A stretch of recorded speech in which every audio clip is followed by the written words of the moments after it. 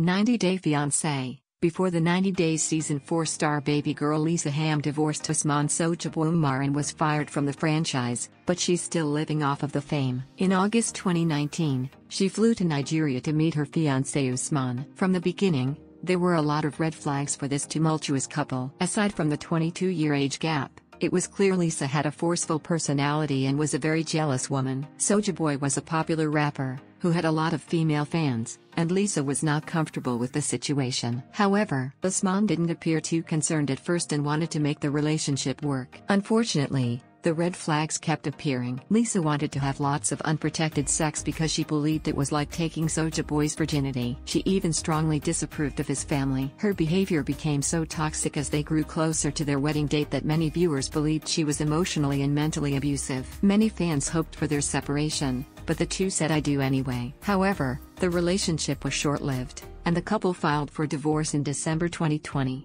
Now, viewers can watch Usman's new journey on 90 Day Fiancé, before the 90 days with his new love interest Kimberly Menzies. TLC fired Lisa due to racist remarks, but she's still living her best life. In April 2021, 90 DFs, Lisa married her now husband, Tracy Robinson. In an interview with In Touch, Lisa reveals they began dating in September 2020, although they have known each other since grade school. Between the two of them, they have 7 children and 4 grandchildren, but they still squeeze in date nights. So far, it seems the two are happy in their relationship. Lisa revealed that her husband spoils her and he would love to appear with her on 90 Day Fiancé. Pillow Talk. Other areas in Lisa's life are going well, too. Aside from the new relationship, she also has a new job. After recovering from toe surgery, she decided to work from home, and 90 DF's Lisa stopped working as a hospice caregiver. Currently, she makes a living from Cameo. Lisa told In Touch, "Cameo is my focus. A lot of 90 Day stars go to OnlyFans, but sorry,